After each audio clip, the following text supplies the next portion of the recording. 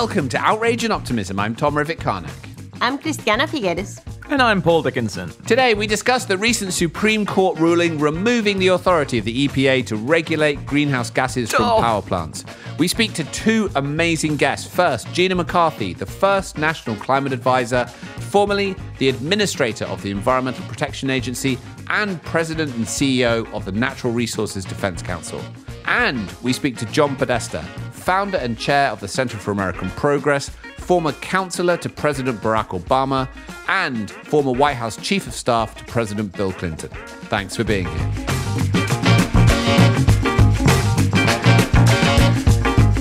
So this is the second of our two special episodes this week, and the last one was fairly somber given the chances of the next Conservative government in the UK not having climate and energy in the same level of precedence as the previous one.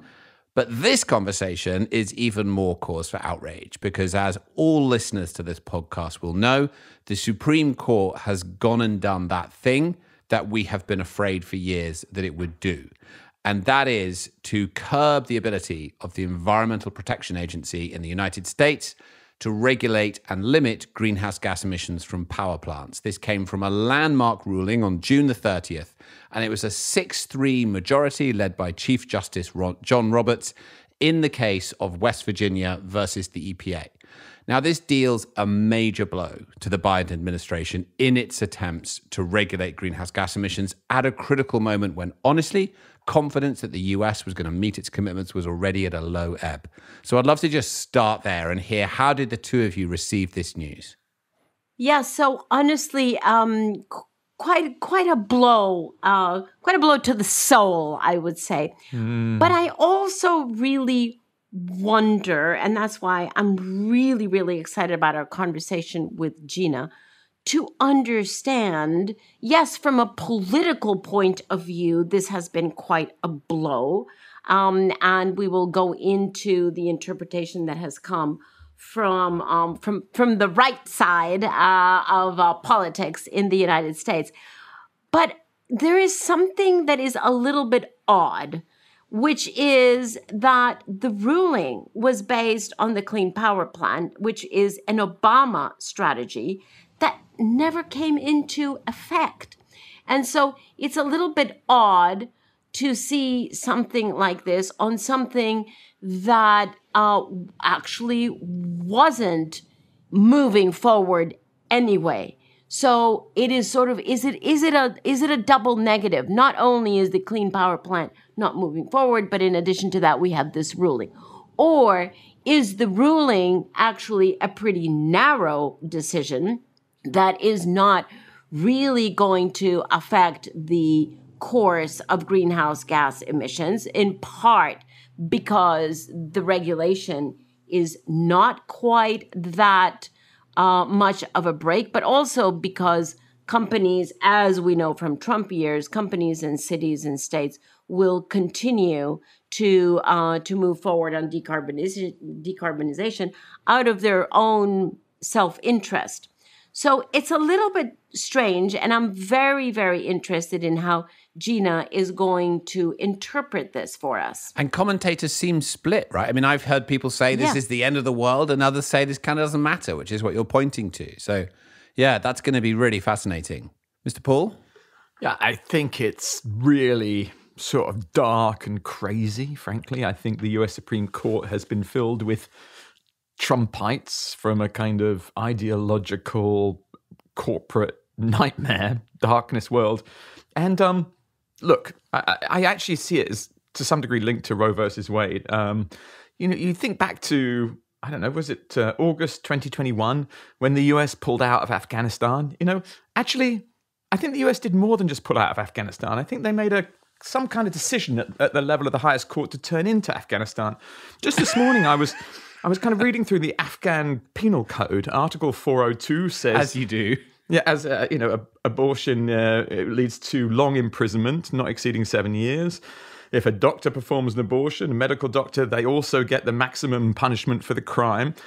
So, there's something really strange going on. There is some notion, I think, by the court of the sense of sort of purity, and there is a theoretical case that the the US EPA doesn't have a specific specified duty in its constitution to regulate greenhouse gas emissions. Well, guess what? When the EPA was formed, people were not worried about climate change, didn't really know of it as a significant force in society. What's happened is another piece of dogmatic architecture of the US Constitution saying that, that the cities shouldn't rule the countryside means that voters in Wyoming get 80 times as much influence over the US Senate as voters in California. And quite frankly, money and the influences of coal companies have found a way to stop the Senate from passing laws to regulate greenhouse gas emissions. So when the government tries to use the Environmental Protection Agency,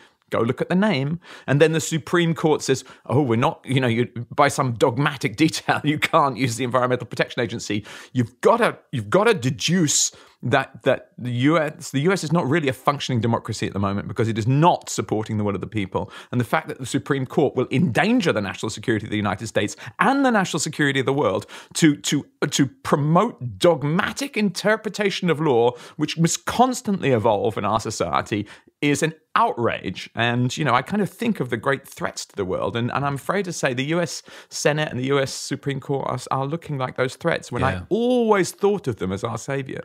Well, particularly when this report... tell us what you really think. That's right. And particularly when this report comes out from Dartmouth that points out that the US climate pollution has caused $2 trillion worth of damage to other countries. That was an astonishing piece of research that came out just the other day as well. And Paul, I just go back to, you're right, of course, that the founding fathers didn't enshrine the law for founding mothers would have done. By the way, founding mothers maybe would have done, but that was where that came from. Is maybe worth explaining to listeners is that what the Clean Air Act does do is it provides the executive branch of government with the ability to find that other gases are dangerous and to create what's called an endangerment finding. And therefore, those new gases that science now says, with new science, are dangerous, can then subsequently also be regulated under existing legislation. And this was the plan that Barack Obama put in place.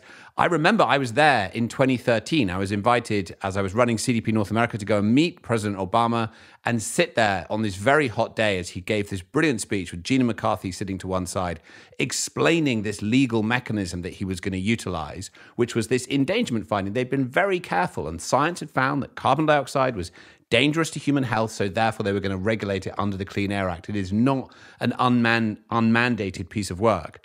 I actually remember that I nearly didn't go to that day because my wife was due to have my son 2 weeks later, and we thought, oh my God, it's too scary. It's too close to the due date. I can't go on the train from New York down to Washington.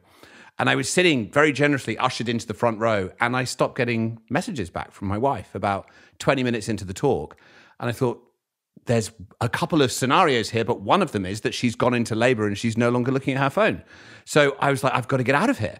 So I got down on my hands and knees about 2/3 of the way through the speech and crawled along to the edge of the aisle, past Bill Clinton, Harry Reid, a couple of other people, got to the edge and started legging it down the road out front. And of course, my wife texted me 10 minutes later, said, oh, hi, sorry, I was in the shower. So that was my experience of the endangerment finding day in 2013. I so wish I had a video of you crawling through. You got to do it. But Tom, you sound like a bit of a... Well, nice, sweet Tom. You sound like a bit of an expert here. So is the Supreme Court saying that, and I've heard this before, I think, that greenhouse gases, because they don't immediately poison you or immediately cause your lung problems, they're not dangerous. And therefore, that they rule against the brilliant case that Obama, former editor of the Harvard Law Review, and they find that Obama was wrong. Is that the idea? Well, this is why I'm fascinated to talk to Gina. It's what I don't understand, because there's a clear provision in the Clean Air Act that you can have an endangerment process to find that a new gas is dangerous, and then that endangerment finding allows you to regulate it. So my understanding is that what's happened is that the Supreme Court has said you can no longer do that. You need to go back to the House and the Senate to get this new authority to now regulate these other gases. So yeah, but I don't understand. But it's important to understand why they did that, right?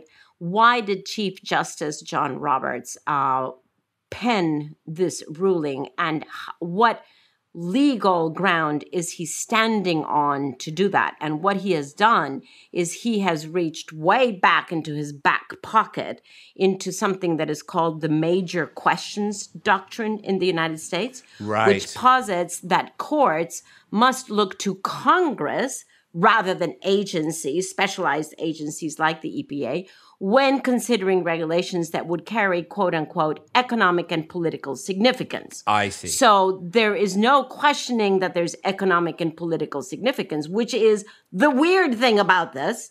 So yes, there is economic and political significance of climate change, but because of the major questions doctrine, then it should not be EPA, it should be Congress. So that's sort of a back pocket card that he put on the table in order to come forward with the ruling that he wrote and for which he got 6 votes on the Supreme Court.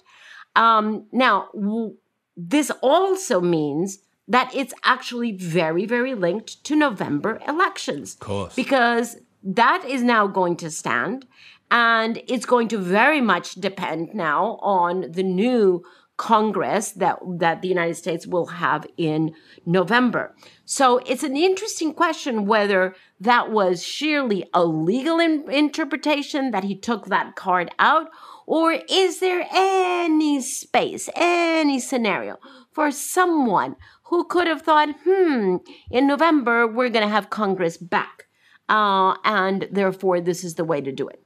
Sorry, but that has been a nagging little thought. No, I mean, that's a question for both of them, but particularly for John, right, who's such a deep thinker on these issues. And also, I'd point out, thank you for clarifying that on the major questions. I had heard that, and that's really helpful to have that clarification from you. But interestingly, what that legal ruling doesn't do is question the endangerment finding, right? No one's saying that greenhouse gases aren't dangerous. Exactly. It's just saying we need to find a different source of authority to regulate them from. Yes. Yeah. But not only does it not question the endangerment, but ironically, it actually confirms that climate change and that greenhouse gas concentrations, growing concentrations, is and does have economic and political significance, which, frankly, they have not been wanting to accept. So it's such an odd ruling. Yeah. Well, but is it odd? I mean, the January 6th hearings and the extraordinary leadership of surprising politicians, and I cannot help particularly highlighting the extraordinary bravery of Liz Cheney, for example, demonstrates the vast cynicism of Donald Trump. Now, I mention that because we remember on the campaign trail, Trump digs coal. And we know that fossil fuel backers, particularly in the coal industry, have given enormous support to Donald Trump. He put Brett Kavanaugh in the Supreme Court. He led to this legal trickery. And, there are people arguing that, democracy is being served by this because we'll go back to the Congress. But we know the Congress is gridlocked and controlled by sectional interests through the Senate. So, it's very clever to come up with these sort of legal strategies. And thank you once again for describing them, Christiana. But these people are very brave. And I call them brave because they're also very stupid. These brave, stupid people are exposing themselves to the ire of the entire F******ing world. And, woe betide them as extreme weather becomes ever more present, because I think, the next couple of decades are going to be about looking for who was responsible for this asinine crime against humanity. Right. On that bombshell, I think we should give Gina a call. And let's bear in mind, the last time we talked to Gina, she was sitting in a car park driving from Boston to Washington, full of enthusiasm and excitement for her role as the first ever national climate advisor. And of course, she's done many things, but the big climate deal has been elusive. And now we're faced with this enormous roadblock, or potentially not, she'll tell us, in the form of this Supreme Court ruling. So should we try and reach her? Well, hold on. Tom, if you were crawling through that major public event, I hope that was broadcast by there must be a video TV. Of it somewhere. I'm going to try and find some film of him crawling. Gina McCarthy, you say, was sitting there because she was the EPA administrator. Administrator, correct? yeah, exactly, yeah. Yeah. So this is absolutely, well, let's see what she says. But is this really a dagger in her heart personally? Because she was the EPA administrator when Obama announced the... she led the science that led to the endangerment finding. That was absolutely, no one is more intrinsically connected to this than Gina. So let's talk to her. Let's get her on the phone. Let's talk to her. But before we do, because I think we have like 2 minutes or something, didn't you say, Tom, that you'd had some response from Chris Skidmore? Is that right? Yes, that's true. Thanks, Paul. Let's just turn to that for a second before we call Gina. So regular listeners will know that we put out a podcast 2 days ago in which we had Chris Skidmore MP on, and he talked about the... Sorry, Chris MP of the UK. We've switched countries. It's a global Thank podcast. you very much. Okay, slap. Code switching, please, everybody. We're going back to the Conservative Party leadership race, which is unfolding on the other side of the puddle, as Christiana calls it, and everyone else calls it the pond, where we are looking at who the next leader of the Conservative Party and therefore Prime Minister of the UK will be. And he told us that he was going to ask all of the candidates in public whether or not they would endorse the UK's net zero 2050 goal. He duly did that 24 hours later. And interestingly, what we found is that Rishi Sunak, Liz Truss and Penny Mordaunt, the three frontrunners, all did come out and say that they would support the net zero 2050 target. The others, Tom Tugendhat, said he would push the net zero target back. And Kemi Badenoch... And he got knocked out? No, he's still in it, Tom Tugendhat. Oh, oops. But Suella Braverman has been knocked out. But Kemi Badenoch, who is another leadership hopeful, said she wanted a completely new approach to tackling climate change that was not based on targets, which is a bit bizarre. So anyway, Chris Skidmore, if you didn't listen to that episode, do go back and listen to it. It was very insightful. Chris was brilliant. He was as good as his word. He asked all the candidates, and now we have much more visibility. And the three front runners are all in favour. Three front runners are all in favour, yeah. So that's pretty good. Okay, now let us go to the USA and get hold of Gina McCarthy. Clay, can we give her a ring? Yeah. Back across the puddle. Across the puddle.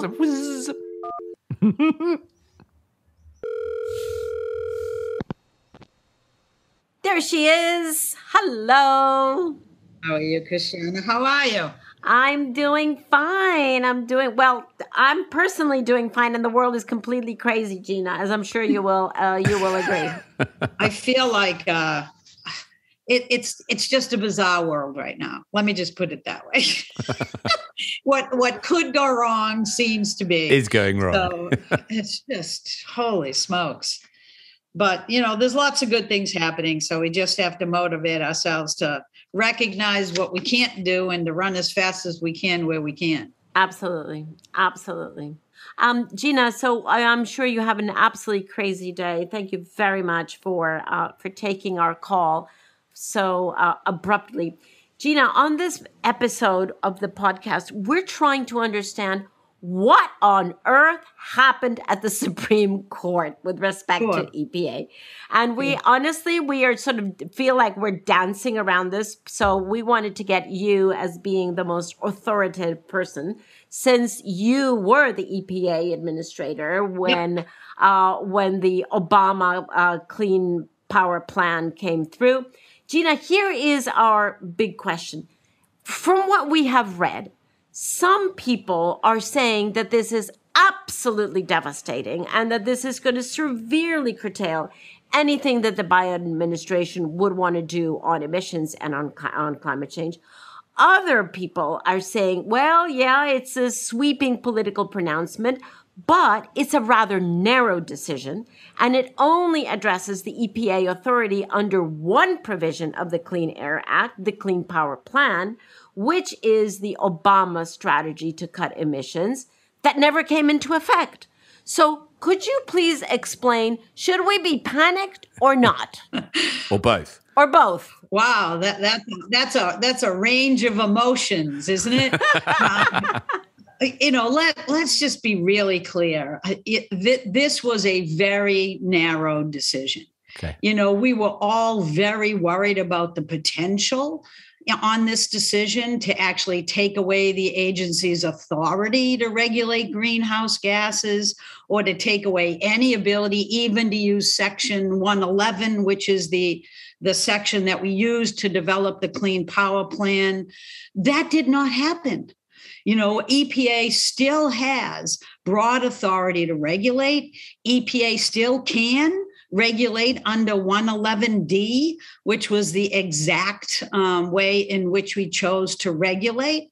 But it sent a signal that is more broadly a signal that the Supreme Court is sending, and about basically it was sort of like a shot across the bow, not hitting our issue directly, but just saying we're going to be on the watch for decisions like the Clean Power Plan, because we think that the agency took too much latitude in interpreting Congress's intent, and you should go back to Congress. Now, rest assured, I realize, as do many others, that kind of analysis, should we have to apply it, is an effort to bring us backwards in time, not forwards and build momentum. So we're going to have to be careful to make the case. But Christiana, the amazing thing about the Clean Power Plan is that it was challenged in the DC Circuit. And before the DC Circuit could even speak to it, it was stayed by the Supreme Court, which is unprecedented, from being implemented. But the DC Circuit continued and said it was a legitimate action to take. It did not exceed the agency's authority. And then the Supreme Court made this decision.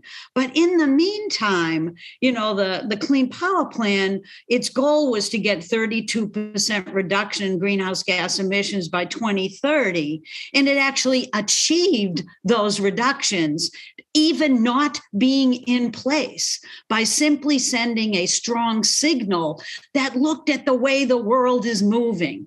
And so the best thing I can say to you is that we were disappointed with it, but it doesn't change the reality of where the world is heading. We are not going backwards to invest in coal in the United States of America. We are moving and running to clean energy because, frankly, the private sector knows that that's where we're heading and where they need to head. So people can be disappointed and upset and worry about the next shoe dropping. But frankly, the history of where we've been and where we're heading tells us that with President Biden's clarity of where we want to go, by his being absolutely unmoved by the Supreme Court decision, he's actually doubling down and saying, we can do more, we can move forward, because we know we have legal authority under a variety of regulations, both EPA's, the Department of the Interior, the Department of the United States Department of Agriculture, USDA. We have all kinds of authority, and we're going to use every lever, every creativity, and we're going to keep moving in the boldest way that we possibly can. Gina, are we with respect to maturity on climate action, are we tiptoeing our way to the point where I hate to say this, please excuse me and please love me despite what I'm going to say. Are we tiptoeing our way to the point where regulation is becoming less important and where the market is picking up the forces of advancement? Because honestly, if we are at that point, that would actually be a very, very interesting lever of transformation, because regulations are always going to become going left, right, right? Because most of us live in democracies. But if the force of the market is actually has more strength, then we actually might be getting somewhere. Is that where we are?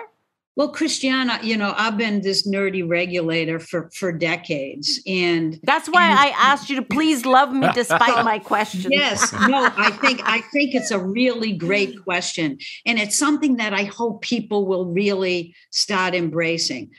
Number one is that regulations have always driven reductions to be able to protect clean air and clean water, traditional, absolutely essential needs of the public. That's what they're designed for. And how we did do that is to look at the newest opportunities, the newest technologies you have available. We have to look at cost in almost every decision that gets made on regulation. So we have to argue to a great extent that the market can and should move in a particular direction without exceeding cost parameters that would make it burdensome for the very communities we're trying to serve, right? That's how regulations work.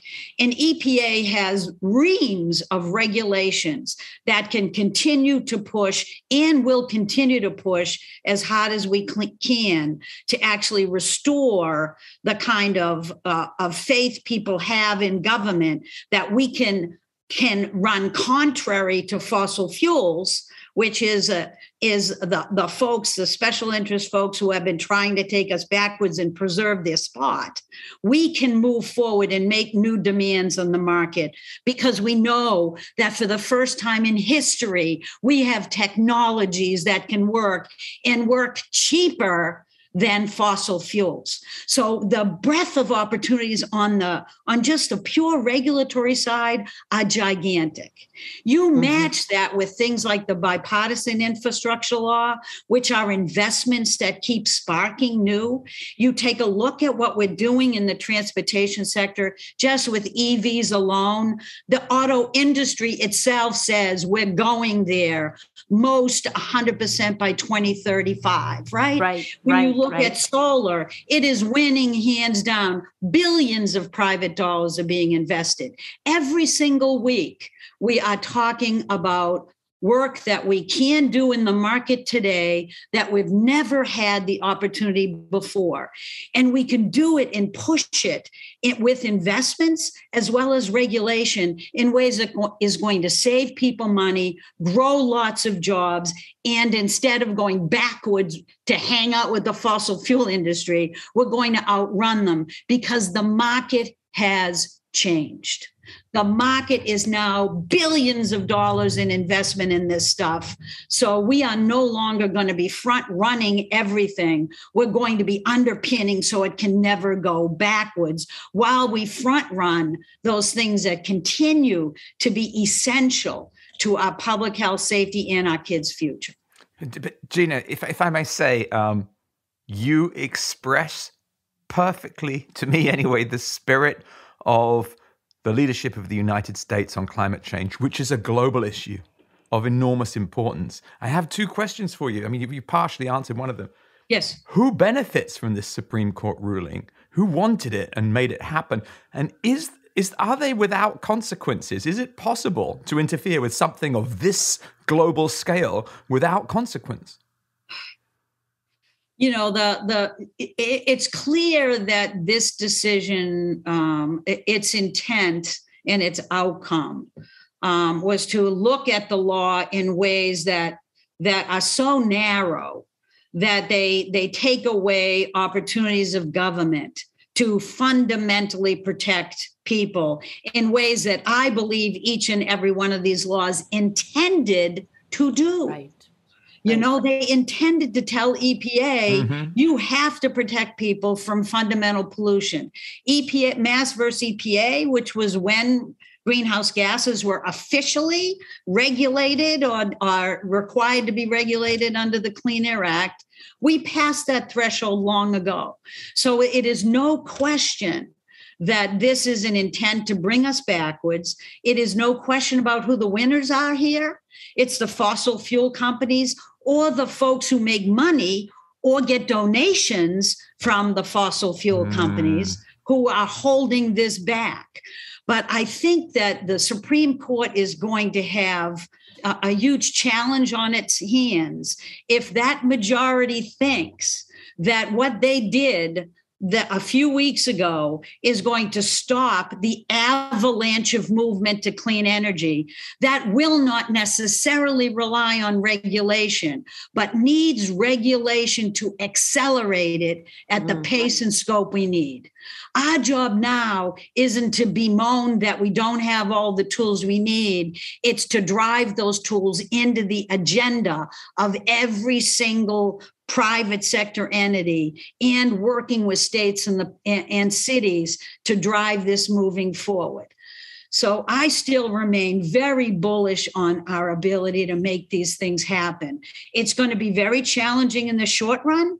You know, it still remains difficult to get to the aggressive levels that we needed in 2030. We need Congress to act on investments that are actually going to make that change and make those reductions and more possible. But even if we don't get it, Paul, you're looking at, I think what I'm looking at, I was just reading yesterday about battery technology and where they think that's heading and how quickly. And I'm sitting there going, man, these are game changers.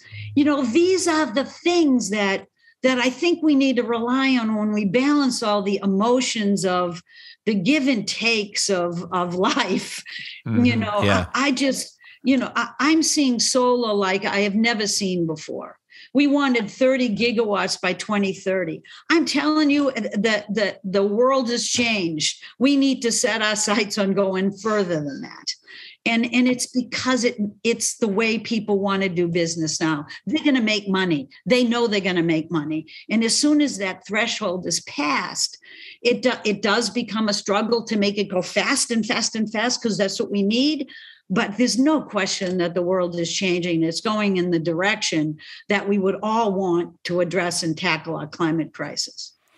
Gina, I love the way you describe that and the speed of the unfolding technology and capital deployment. And really, that's the big change since you were EPA administrator, right? And since Christiana and I were at the UN, this is a different world that we're in. But as you said just then, we still need regulation to accelerate it. And you've said since this Supreme Court ruling that the Biden administration is now going to have to get creative to find ways to make this happen. Can you give us some examples of the types of creative solutions that are going to need to be deployed by the administration? Yeah, let me give you a couple of them.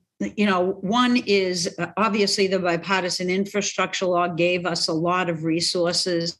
You know, one clear example is the $7.5 billion that's now drawn additional billions of investment in the infrastructure we need for electric vehicles. You know, all of the charging stations, you know, as recently as I think yesterday or the day before, GM announced that they're working with other manufacturers to actually add many more, you know, stations, getting them out there so that you can really build the kind of infrastructure you need. That's important. That has to happen. But one of the most creative efforts that President Biden took was when he saw that the import of solar panels was falling short in terms of the demand we have in the United States for solar and what that means for our ability to achieve greenhouse gas reductions. He used the Defense Production Act there. And he used the Defense Production Act on critical minerals, which are going to be necessary for battery manufacturing, which means he's using every authority available to him so that we can rearrange budgets to basically start demanding the kind of investments where we need it most. And he basically said, okay, federal government, if we have a problem with solar, we're going to go after manufacturing tax credits that are going to actually continue to drive more domestic manufacturing. And we just saw last week an announcement of a manufacturing facility being opened up that are going to start filling the supply chain gap for domestic solar here. And he told the federal government that if we're asking for solar, I want every single building in the federal government to go electric, to go clean energy. So we have tools, and the president is not stopping at regulation. He's starting there and demanding it. But he's really using every creativity he has and his availability to address climate like the crisis that it is. Gina, are you concerned as the court, closes one regulation possibility. Are you concerned that there will be even more orchestrated attempts, or in fact even successes, at closing successfully closing successive regulation capacity to, as you say, accelerate? Because yes, we all agree that there is momentum, but we also agree that that momentum can and needs to be accelerated by regulation. Are you worried that, there's a concerted effort here to close all those regulation possibilities? I think, every single regulation that EPA does, speaking from experience, is challenged in court. We have a pretty big legal force there. But let me tell you about the range of sort of regulations that are available and going to be used. And this is just over the first term of the Biden administration, right? We're talking about moving forward with regulations already on methane. We're going after that big time. We're going after HFCs. We got another regulation coming out on that. Both of those are high super pollutants that we can start going after big time directly. But indirectly, we're going after another mercury and air toxic standard, because we know that when you drive mercury down, you actually reduce greenhouse gases, because you're making it less competitive for heavy mercury fossil fuel technologies to be acceptable in the marketplace. We're looking at a new cross-state air pollution rule that is traditional regulations. We're looking at a particulate matter, national ambient air quality standard. We're looking at, everything from coal combustion residuals to go back again so that we can attack coal ash once and for all. We're looking at effluent limitation guidelines, which is specifically going to challenge more technology innovation in the system. These are all traditional regulations that have well-documented guide rails on what to do. They are not 111, which has only been used a few times. These are ones that have been used endlessly. Good luck if you think you can get past the 30-year history of case studies on this and examples of litigation that actually showed us how strong these are. And so we're going to keep moving forward. And frankly, we're not done at all with 111. Not at all. It didn't close us off from going back and using that on industrial sources, manufacturers, and others. We have abilities to keep pushing forward, and we're going to use them all. And that can include, systems that have, carbon capture, systems that look at shifts to green hydrogen. These are all well within the bailiwick of what EPA has been doing for decades. It will not fall prey to this major questions doctrine that was the authority they used to make that last decision. Gina, standard operating practices. If I can borrow a phrase, they are doing their worst. Yeah. And you are doing your best. And thank you so much on behalf of the great majority of citizens across the world. Thanks, Paul. And the fun thing is that it's no longer just EPA or the Department of the Interior in this game now. Every single agency can contribute. Look to what housing and urban development can do there on how to get more efficient and effectively electrify homes every step of the way. We're looking at how we use agriculture to change our agriculture practices, not just to reduce water use, but to get rid of the fertilizers, to actually start using the best techniques possible. We have every single agency gets together all the time under the banner of our Climate Policy Office to think about climate as a core component of everything they do, like the work that the SEC is doing to actually stop the greenwashing of the finance community and to start telling the truth about your greenhouse gas emissions, so that you and me, if we had a couple of extra bucks and invest it, which probably neither of us do, because we all do, work in the same kind of. We do God's work. Exactly, and God doesn't. And He doesn't pay that well immediately. It's a sort of down payment on our. She doesn't pay. She pays in a different way. But we could really know then who we're going to invest in, who we're going to buy from. These are going to be the questions that we can bring to the table and actually make a big difference on. Gina, the last time we had the honor of having you on the podcast, you were driving from Boston down to Washington to take up your office. And you warned us that you weren't going to lose any of your personality or any of your spunkiness when you joined the White House. And I am so delighted to see you have not. So how, if you remember quickly, back to that drive, how do you feel today with respect to how you were feeling when you were driving down to DC? That's Christiana, that's a really good question.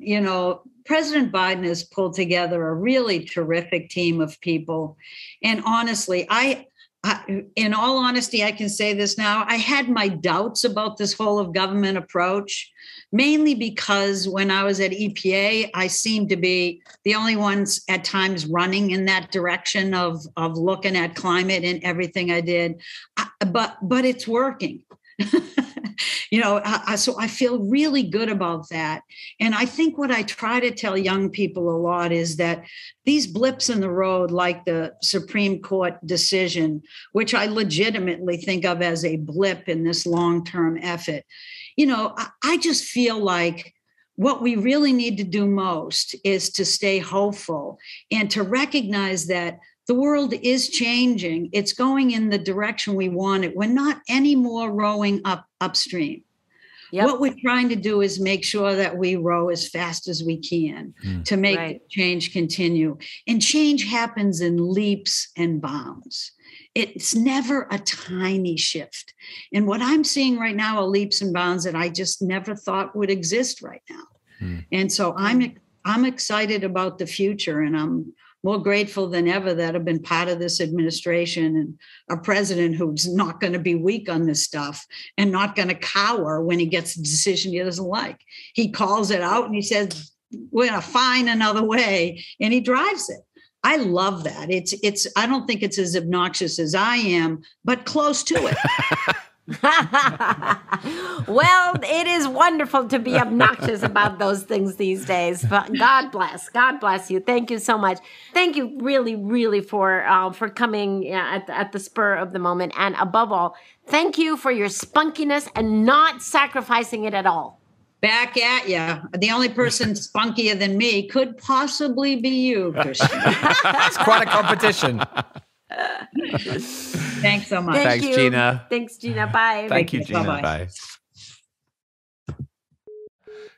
Holy cow, she is astonishing as ever and so full of energy in that role. It's amazing to see how she brings that energy and dynamism to it. What do you think, both of you? It kind of breaks my heart how someone with that good a heart and that finer mind is playing some stupid chess game with her own government. She's clearly has the interests of the people, the scientific community, the public consensus, the desperate need. She's marching with history to try and protect our civilization, and she's in a stupid chess game with some very reckless people who have no sense of the stakes that they're playing with. But anyway, I just love it. It's kind of when you speak to her, you just brighten up. I felt like a sunflower that had come out, and smiling. Yeah, I mean, she is just so fantastic, right? And as I said there at the end, so good to see that she hasn't lost any of her nerve on this, and her valor and her courage just to continue to plow forward no matter what. But her explanation of the impact of the court ruling, or the lack of impact, or the measured small impact, was very reassuring to me. And I come back to one of my favorite images, which is we really have to make sure that we are not confusing the tide for the current. Yes. Because, the tides go up and down, in and out, and I know because I sit here right in front of them. And every time that the tide goes either up or down, we tend to panic. And the fact is that what is really important is the underwater current. Yeah. And so we should not confuse those two things. And I thought she did a brilliant job of explaining how they are very, very different and how the current continues to move in the right direction.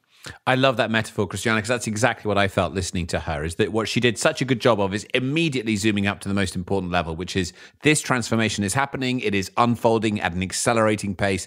There are thousands and millions of data points that can evidence that. And there are myriad ways in which the government is utilizing its authority to accelerate that process and regulate in order to move it forward. Now, if one ruling has come down, and that has obviously, for understandable reasons, got onto the front page of the paper, that is unfortunate, and we can't hide from the reality of that, but it doesn't stop the transformation that we're going through at the moment and can't stop it. So, and I agree with you. I mean, you know, my kids' school are frequently saying to them, the only failure is when you stop trying. And my God, they haven't stopped trying. It's very impressive. No, exactly. The tenacity is the other value I would point to. They just keep holding on and finding a way. It's very impressive. Otherwise known as stubbornness. Stubbornness. Now, Christiana, you may or may not remember. Stubborn optimism. You once gave a speech which you said you wrote very quickly just beforehand in London, but I saw a room of about 1,000 people in the Guildhall in London actually electrified by what you said, and you talked about the noise and the signal and the signal. Noise and the signal, and you drew their attention to the difference. So thank you for doing that again. Yeah, true. I do remember that. Well, what a wonderful conversation. And now we should turn our attention to the next layer down. The political sphere, right? Yeah, the political sphere. You know, what is going on politically? How does this affect or not affect the November elections? And above all, I would love to get John Podesta, who we'll talk to now, John Podesta's view on what's happening in the public airwaves, because it does seem like the Republicans have completely swamped the airwaves in order to taint the public's opinion about this. So let's talk to John about the political implications of this. Great. Clay, can we give him a call? Yes. I got the line open. Okay. 1 second. Are you recording? Recording, yeah. Okay. Do you know? I like Paul's techno DJ look with one ear over and one ear out. Do you remember the last? Christiana, you recording? Yes, I'm recording in AirPods. Okay, thank you. Do you remember the? Hey, John, hi. How are you? Well, we're good. John, thanks so much for taking our call on the spur of the moment. Really appreciate that. So we are looking into this Supreme Court ruling against EPA's authority. And we just spoke to Gina McCarthy, who gave us an excellent interpretation from a legal and from a policy perspective. So that was very helpful. We wanted to ask you, John, on the political side of this, especially how does this affect the prospects for November elections? Do you think Republicans are digging in? Are Democrats going to come out of the woodwork on this one as well as on Roe v. Wade? Is this going to actually wake up the sleeping Democrats? Or not? are we rolling? Yes. Yeah. Yeah, we're rolling. Go ahead. Okay. Go ahead. Look, I think this triple whammy of the end of the Supreme Court term has certainly changed the dynamic going into the election. The reversal of Roe v. Wade, the decision that, for example, the state of New York can't regulate carrying a concealed weapon on the New York City subway, combined with this decision, which I think is part of the outrage part of your program, not the optimism part of your program. Indeed. Oh, yes. We spent a lot of time on that. Yeah. Hobbles the well identified, John. That hobbles the administration's ability to, as the Justice Kagan said in dissent, address the most pressing environmental challenge of our time. The combination of those, I think, has woken people up to the fact that this is a court that's both out of control, careening to the right, and that this was the result of politics. This wasn't a sort of curiosity of unique views of these justices. This is a court that was purposely stacked to create these outcomes. By Trump. By Trump and by Mitch McConnell, the Senate Majority Leader. Remember the Justice Gorsuch, who wrote a concurrence, which was even more radical than the opinion of the majority, was put on the court because McConnell effectively and in an unprecedented way blocked the appointment that President Obama made of Merrick Garland. Then Correct. he forced through Trump's nominee, Amy Coney Barrett, in the very last days of before the election of 2020, when it was clear that that there was at least a likelihood that they would lose control of the White House. Also unprecedented to push a nomination through that late. So they created this super conservative majority on the court with, malice aforethought, as they say. And then this is what we got. This is the result that we got. It's anti-majoritarian. I mean, these are opinions that 2/3 of the American public disagree with. It creates a context in which the court is protecting polluters against future generations. And this case in particular doesn't end the ability of the EPA, as I'm sure Gina McCarthy noted, to be able to regulate CO2 and greenhouse gases. But it certainly makes it more difficult, more costly to do what the country absolutely needs to do, which is to change its power system to clean energy. And impact of this, when you look at your crystal ball, and granted it is only July and 1,000 things will happen from now until November, but what are you seeing in your crystal ball? Well, I think in November, I think the if you take these two opinions, particularly the abortion opinion and this opinion together, they will have and we've seen that a little bit in the polling already, have a tendency to mobilize suburban women who are concerned about abortion rights, and people across the country really who are concerned about abortion rights, and young voters, I think, with respect to this decision in West Virginia versus EPA. Now, that still means a lot of work has to happen. And I think that we're also in a context where the investments that the president has proposed are still haven't been enacted in the Senate. And that's the result really of basically one or two senators, particularly Joe Manchin, who has blocked forward progress on that. And so I think young people were going into this election saying, does it matter? Does politics matter? We went out and voted in 2020. Nothing kind of changed. Things are stalled. And this is a proof point that things do matter. Politics does matter. Politics does matter. Voting does matter. Voting absolutely does matter. But, they'll also, I think, be influenced by whether, in the end of the day, the Congress is able to step up to the plate and do its job and enact these critical climate investments in the power sector and transportation and buildings.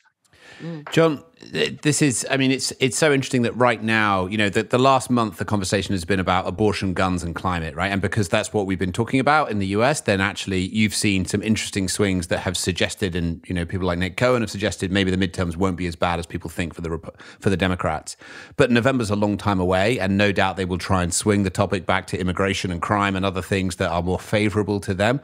What can be done between now and then to kind of keep the narrative and the conversation on these absolutely outrageous outcomes that have been driven by this court supermajority and other different elements, so that they do get punished at the polls in the way that right now it looked like they would do, but it might well not happen 6 months from now? Well, I think a couple of things. One is organize, and there's plenty of interest and advocacy and passion that's being generated in reaction to these decisions. And there's a few months left before the election, but it means that people really need at the grassroots level to organize for the critical races. The other thing I think that needs to happen, I think, is that the president needs to clearly articulate what we've been talking about, that this was a culmination of a system at the court that essentially rigged the results that we're seeing. Rolling back of individual rights, strengthening of corporate power. Who funded all this? Yeah. The Koch network, the people who make a living off of polluting in America are the people who funded the infrastructure that built the support to focus on the courts as their as a principal lever of power to thwart the will of the majority and support the interests of special interests in the case of fossil fuel and the anti-abortion movement in the U.S. But they're if you look at the actors who have played a significant role in the fight around the courts, a lot of that money has come from fossil fuel interests. Yeah. So John, this is it's kind of treason, actually. And I've read Jane Mayer's wonderful book, Dark Money. I mean, wonderful, terrible book. Here's two questions really for you. One is, this is so serious in terms of national and global security. Will there not be consequences for the people who are identified as supporting this, kind of radical irresponsibility? My second question is about corporate power in the positive. We do have a global corporate movement, a global investment movement that's taking climate change extremely seriously. How can those better spirits of the global business system assert themselves to oppose this dangerous activity? Well, I think to take the second part first, I think it is really critical that business voices that understand where the future lies, understand that their success is going to be built on having a stable world, a stable economy, both domestically and globally. They need to speak up. Now, you notice the right-wing attacks on so-called woke capitalism. Right. They know that if the business community does speak up, that their minority view, their the view of the few as opposed to the many, will be affected by that, and so they have found a new, and made up a new villain in this saga. That's why you see Ron DeSantis taking so much pleasure in Florida of going ahead and attacking Disney and, others attacking corporations that kind of want to do the right thing and have stood up to it. But I think they also have to put in addition to what they're saying, I think they have to put their money where their mouth is. And they still, a lot of their lobbying dollars still go to organizations like the U.S. Chamber of Commerce that are on the wrong side of these issues. So they have to have a reckoning with the fact that they're making serious commitments. And I think they're trying in many cases to live up to those commitments, but they're still, in the Washington context, they're still supplying and fueling lobbying activities that are against the interests of the public. Your question about whether people will be held to account maybe takes me to the question of what's going on Capitol Hill right now in terms of the January 6th committee hearings. That remains an open question whether we see the most radical fringe being indicted, but what's going to happen to the people who sat in the White House and planned an insurrection? Whether the Justice Department feels like it has enough evidence to take those people to court. I think they should if they believe they do, then they should proceed. They shouldn't try to discount for what the politics of that might look like. If people broke the law, they should be held to account, including and up to the former president. You know, John, the tone of what you have just shared with us is in striking contrast to the tone of Gina. Gina basically said to us, look, yes, this is a ruling, but it's a narrow decision. It is not going to stop what the United States is doing on climate change because we have many other levers, let alone what the world is doing on climate change. Your tone, John, is one that actually, so that gave us some optimism. Your tone is one that gives us actually much more concern because you're here looking at it not just from the climate perspective, but from the political perspective in the United States, and I dare say beyond the United States. This move to, what we stupidly call the right is one that we're seeing in many other countries with huge ramifications. So do I end a conversation here being more concerned than before I talked to you? Probably. Because it's not just a move to the right, it's a move it's an anti-democratic move. It's a move towards anti-democratic. It's a move towards using authoritarianism and levers of power to entrench power and deny the will of the majority. And I think that is in fact happening not just in the United States. And so I think our democratic crisis and our climate crisis today are really linked. And while I at one level agree with Gina that there's still and that the president has to do everything he can to try to use the authority that was retained essentially by the court. They didn't go so far as to say the EPA can't regulate CO2. Right. They largely were arguing about and making more difficult and more expensive the prospect and the context of the way CO2 is regulated.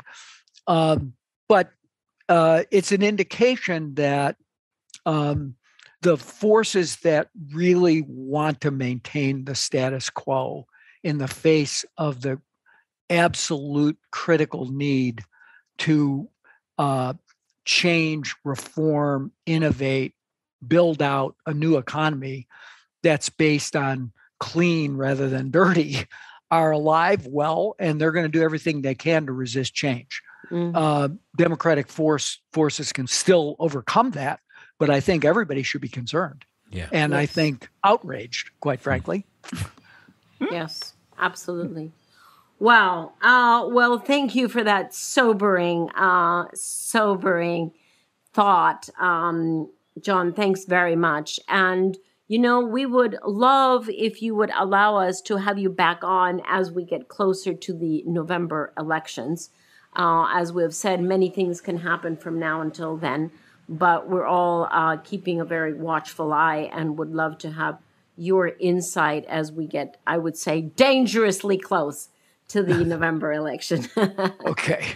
Love to do it. Thanks very much, John. Thank you all. Thank you. Bye. How great to talk to John Podesta. I mean, as last time, he just is such an insightful analyst on the existing situation of the politics, and what a concerning conversation. Where are you both now? Well, very sobering, right? But I think also very realistic. Yeah. Very realistic to see it that way. And, just to underline it even further, as I was doing some reading, preparing for this conversation, I chanced upon a study of Facebook use between June 30 and July 5, the 6 days after the ruling.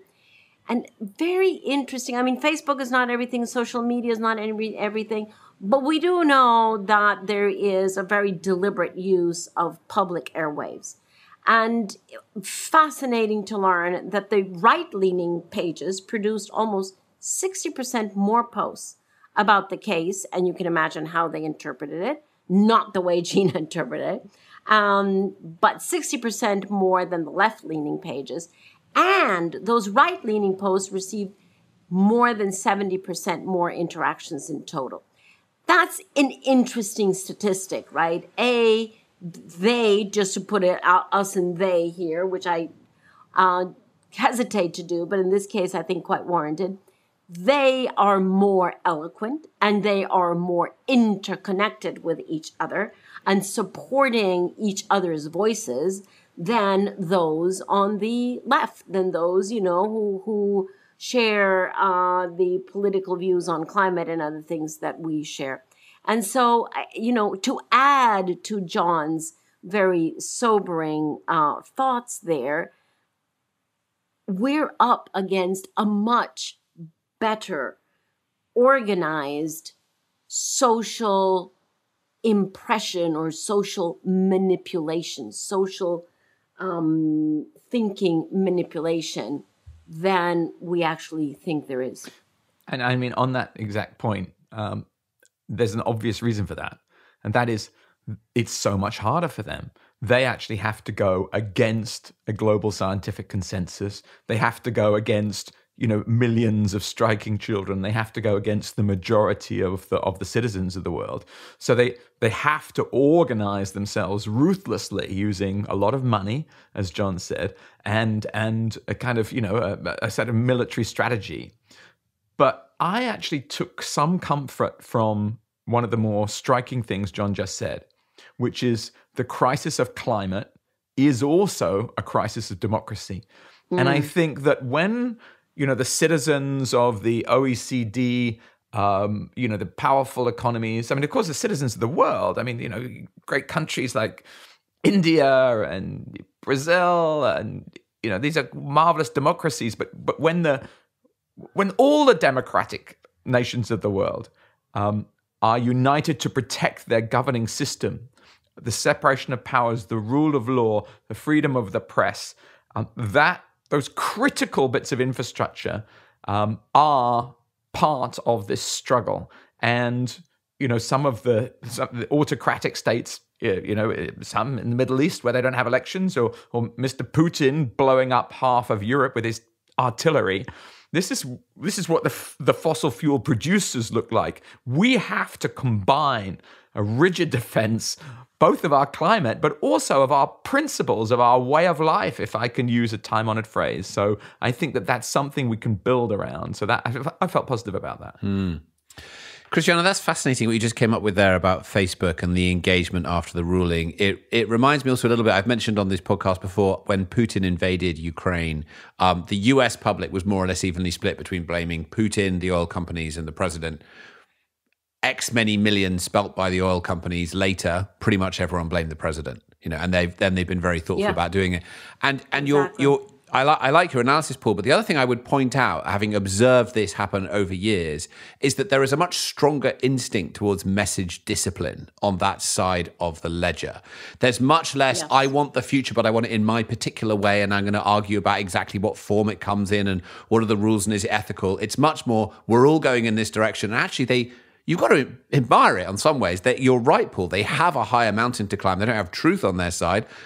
Actually, there's a lot of money on our side of the debate now as well. But the instinct to message discipline and more consistency, disciplined. it's amazing. And nobody's controlling that. That's just how they work. And so that is a difficult thing for us to kind of go up against and be successful, which is why we keep losing these narrative battles over and over again. And that's why, what I was afraid of in the conversation with John is that there's been this outrageous stacking of the court. There's been this reduction of civil liberties in the US with Roe v. Wade. There's been the expansion of gun ownership all across the country. Gun ownership, when you look at what's happened in the last few years, and now there's been the removal of the authority to regulate greenhouse gas emissions And it's not clear they're going to pay a political price for that, because we haven't successfully, consistently landed the message about what's really happened with enough people. And that's actually a wake-up call to all of us. That should be the easiest goal to land to move forward, and it's not clear we're going to do it. And you heard that in John's voice. So we need to move through this and find a better way to advance. Anything else to add before we end the episode? This has been a thoughtful conversation, I think. Amazing to have both Gina and John on today. In these struggles in history, because of what you've just said, Tom, the kind of baddies do tend to do very well at the start, but over time, the more creative, looser federation of allies do tend to unite and win. So we have to remember I agree with that you. Confidence drives us. The trouble is, the thing we don't have anymore is any time. It's time. That's the problem. Christiana swallowed an alarm clock. It's a concern. Right. Time. What a privilege to have both these brilliant people on the podcast. And it's been a real roller coaster, from the sort of the opportunities of regulation and innovation to the challenges of politics. I hope you have enjoyed this episode and come with us. This was not outrage and optimism. This was optimism. No. And outrage in that direction. It was, yeah. But we know they're always finely balanced, whichever order they come in. And I hope you've enjoyed these last two episodes. It's been an experiment for us to kind of run these long conversations and be on the phone and call friends. We'd love to know what you think. If you have enjoyed this new format, maybe we'll make a habit of it. Let us know. Clay will put links in terms of how to reach us in the show notes. Thanks as ever. We'll see you next week. Bye. Bye. So there you go. Another episode of Outrage and Optimism. This is Clay, producer of the show, and I am here with some very short credits this week and no music. So be sure to stay tuned for more music coming your way next week. Thank you so much to Gina McCarthy and John Podesta for joining us on the show. And as Tom said, we would love to know what you think of this different format we're trying out. You know, a little bit longer conversation, calling up friends and colleagues as we move through a topic. You can email us at contact@globaloptimism.com. We've done 2 episodes this week in this format. So if you haven't heard the first one we did, it came out on Tuesday, and it's just one episode back in our podcast feed. Thank you in advance for emailing us. Okay, before I go, I need to let you know there's only 2 more weeks left of podcasts until we take our little summer break, and I don't want you to miss anything that we're planning for next season, because we're already planning it. I can't tell you everything that's going on, but there's some really exciting things coming up. If I keep talking, I'm going to tell you. I got to stop. The best way for you to hear what is coming up is to hit subscribe on Apple Podcasts, Spotify, Google Podcasts, Amazon, Stitcher. There's anywhere. And then when we post episode 1 of season 6, it'll be right there. You won't miss a thing. Okay, thanks for listening. Enjoy the weekend, and we'll see you next week.